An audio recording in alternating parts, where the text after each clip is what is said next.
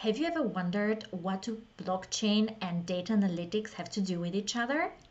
Today in Career in Blockchain, I'm speaking to Freddy, who is one of the founders of Anyblockanalytics, and he will tell us how to use data analytics in blockchain by describing practical use cases. So hi, Freddy, and welcome to Career in Blockchain. It's super great to have you here, especially because you're the expert for data analytics and blockchain. And today I would like to talk to you exactly about that, this intersection. So can you please introduce yourself and tell us, how did you get into blockchain? Thanks, Maria, for having me. And yes, I'm happy to be here. So my name is Freddy Zwanzger. I'm a co-founder and chief data officer of Anyblockanalytics. We are a German blockchain company. And basically my journey into blockchain started in 2015. When my co-founder and longtime friend, Peter, told me about this thing, Ethereum, and this cryptocurrency that might change the world, that might make national currencies, fiat currencies obsolete. And that sounded pretty interesting, pretty crazy too. It hadn't even launched yet. I vaguely heard about Bitcoin before, but not really gone deeper into that at all. Back in the days, I had sold some of my shares from my previous career in an internet agency, and I wanted to invest that money into other startups and entrepreneurial things.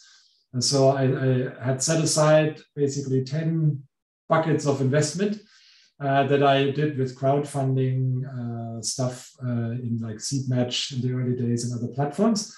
And then I thought, okay, well, I might just allocate one of those buckets to this crazy cryptocurrency thing, because I mean, it sounded crazy. It sounds much like a startup that 90% it fails, but there's a chance that it grows tremendously. And so I figured that would be a okay investment into that sort of portfolio bucket. And so I did, and the rest is history. I fell down the rabbit hole. As you are invested into the cryptocurrency, you automatically read and follow it and get drawn into it. And obviously back then it was a very, very small community. It still is, but so it was easy to keep track and get excited and getting to know more about it. And that's how it started. Great. So you're one of the Ethereum pioneers, because actually Ethereum was like officially announced, I think, in 2015. Yeah, actually, I mean, I wouldn't call myself a pioneer, because back then I just bought some, and I actually had to wait because back in the days, like at the ICO, you could only buy it with a command line interface wallet, right? So like typing like a developer, and I'm not a developer, so I can't do that. And I told my friends, how can I buy this stuff? And he told me about it. Well, then I can't buy. And so I had to wait until it was listed at Kraken, actually, then, so that I had some graphical user interface where I can click and do the thing, right? Because, this intersection data analytics blockchain, these are two of the biggest trends of today. Okay, and can you tell us what exactly your company does? Yes, sure. So we're providing infrastructure and data and tools for what we call crypto natives. So people that are already in the crypto space. Back in the days, we also targeted enterprises, but they're just too slow in adoption. That's what we found, at least for us as a startup, to survive. So right now, sometimes to our investors, we say that we're selling shovel to the gold diggers, right? So, and that's always, we don't need to know where the gold is or which gold is the best, or should you mine gold or silver or not, but we're providing the tools and the infrastructure. So there's basically three products to that. Number one is the infrastructure aspect. If you want to talk or interact with the blockchain, you need a blockchain node. And much like with the internet, you have your ISP, your internet service provider, that you pay for your internet connection. You can pay us software as a service model to connect to the blockchain. That's number one. Very basic, very commoditized infrastructure. So I do not have the node, you have the node which connects to the blockchain. Okay. Yes. Mm-hmm. So you have an application or a wallet and you want to read the blockchain or write the blockchain, doesn't matter, but you need You need to interface with the network, and that's what we provide. Mm-hmm. And obviously, over the internet, that's the prerequisite of that. But so that's that. Then the second one is if you do a lot of things over this node and talk with the blockchain and write an application, let's say a DApp or something, then you realize that the technology-wise, this interface or this connection is not very fast, and all the data is in hexadecimal format. It's not human readable and that kind of thing.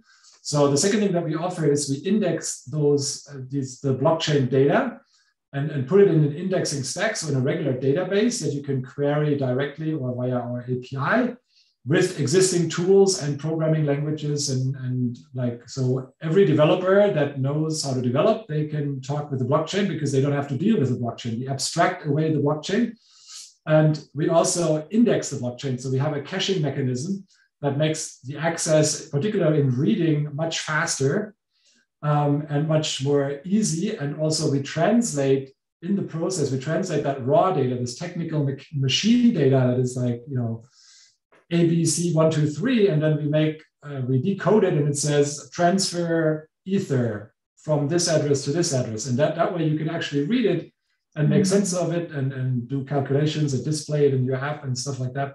So that's the second product. Okay. And the past few months, I'm buying NFTs, or I'm looking into that. And I started tracking the addresses, the Ether addresses of some successful investors. So I know what they're buying and where their money is going to. And maybe with your technology, I can extract this data and make it more like user-friendly to read or to understand. Yeah.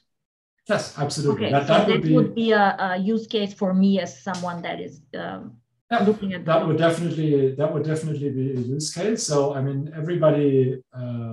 So everything on the blockchain is public, on the public blockchains to be exact. But so it's more or less public.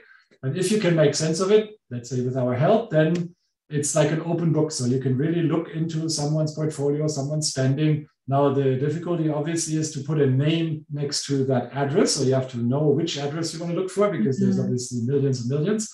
But if you do know that, and you don't have to know the name, you just have to know that this address is active in NFT, then yes, you can do that. And that's exactly what people use us for, but there's other examples as well. So to give you another examples, if you deploy a smart contract on the blockchain, so some code that is a product, really, a software product, then as a product manager, you might want to know which of these functions that you're offering is used the most, or how many people actually deployed a version of your software. If you talk smart contract wallets or something like that, how many times has this been replicated? To see, to show some growth numbers and improve the product and this kind of thing. So this could be a more an internal use case for these companies that develop some product. And that's what we're the Google Analytics for blockchain, right? Because everybody uses Google Analytics for their website, for their blog, for the e-commerce store, to gather insights, what people are looking at and using and stuff. And that's the same for blockchain. And that could be another use case, just to give one example. Great. Okay, and what's the third one, the third service?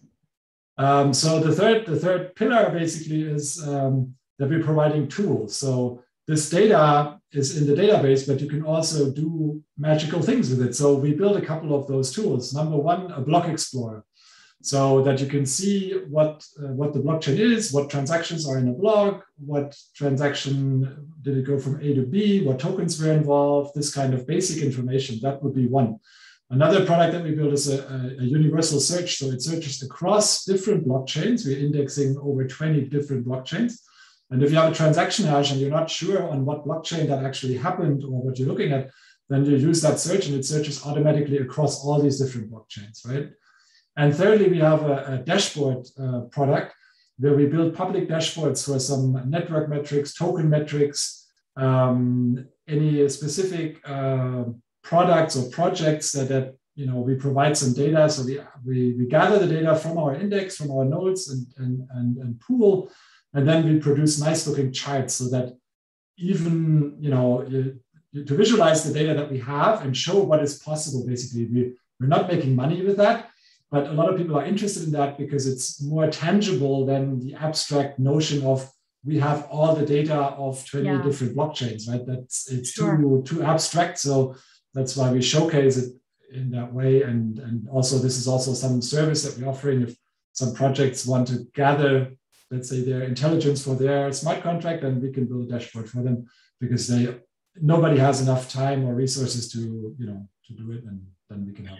And I know you have more of a finance background, but now you're doing something very data focused and maybe more of an IT focused. How did you manage to do this switch?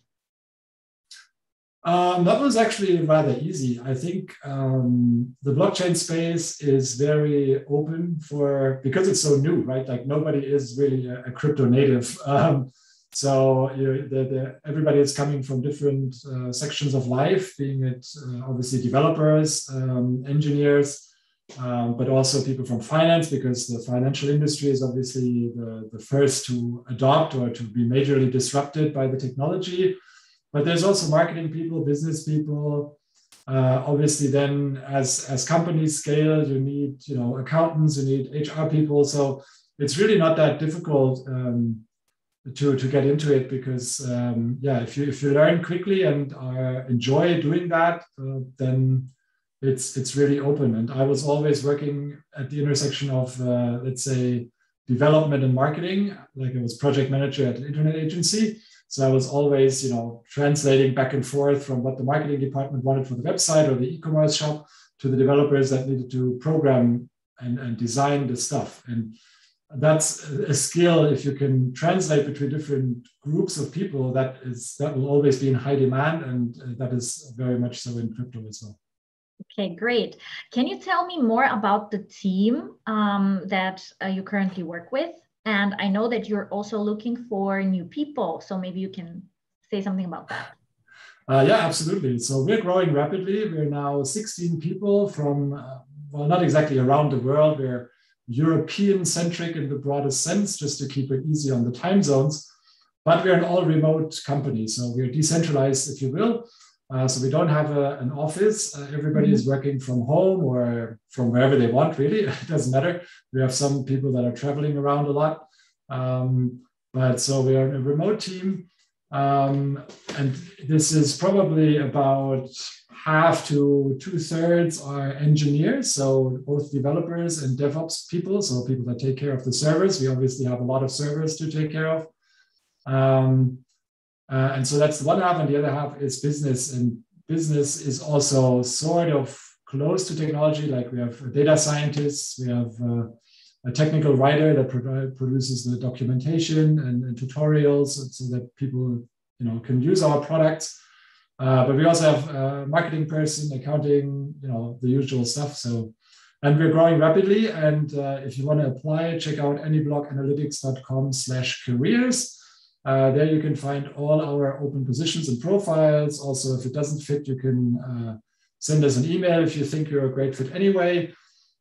So we're very open for enthusiastic people, but they should bring some experience in whatever field they're working on. So that is essential for us as a remote first company, that everybody knows what they're doing and we don't need to micromanage and teach people, because we don't have enough manpower to really teach people their jobs. We obviously get you into blockchain, so you don't necessarily need to have a lot of experience in blockchain technology or cryptocurrencies, but for your basic skill, basically as a developer or as a data scientist, you should bring in some experience. But then doors are wide open, and we're looking forward to hearing from everybody. Great. Thank you, Freddy, for this conversation, and thank you for being on Career in Blockchain. Sure, welcome. Thank you for watching. If you want to hear more experts talking about their careers in blockchain, then subscribe to this channel and check out the rest of our interviews.